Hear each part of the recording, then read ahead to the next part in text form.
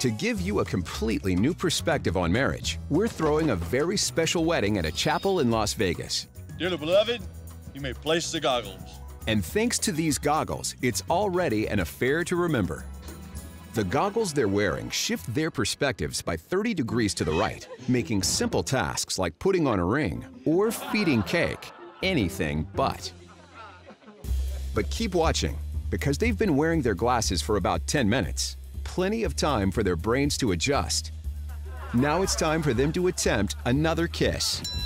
Kiss, kiss, kiss, kiss. Come on. All right. Now, that was an exquisite, synchronized kiss. No errors, no mistaken perceptions. You know why that was so perfect? Because they've actually adapted to wearing these goggles, and this changes perspective, and now it's become their new normal.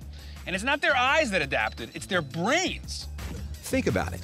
Just minutes ago, this couple was completely off the mark, and now they're right on target, despite wearing the goggles. Now, we might be having fun here, but we're actually doing this to make an important scientific point. Your brain will do whatever it takes to make sense of the world around you. What you're seeing happen in real time is what scientists call neuroplasticity, your brain's ability to adapt itself to give you the optimal experience of interacting with the physical world. Just as the brain of someone who has less than 100% vision may adapt to enhance other senses such as hearing, you're watching the brains of our bride and groom figure out how to compensate for a 30-degree shift in perspective. Crazy, right? All right, you can take off those silly little things. Now that the goggles are coming off, this couple should be in the clear, right? So, let's see how the groom does with a new challenge. All you gotta do is pour the champagne, okay? Go for it. Just aim for the middle.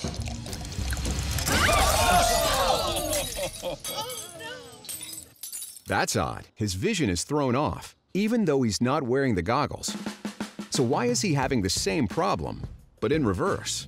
What's going on here? The reason that he messed that up so badly is because, as I mentioned before, his brain has adapted to that new perspective with the goggles, which was 30 degrees to the right. That was his new normal.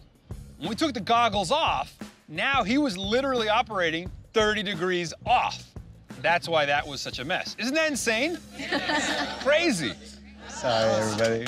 As you can see, your brain places a huge priority on depth perception.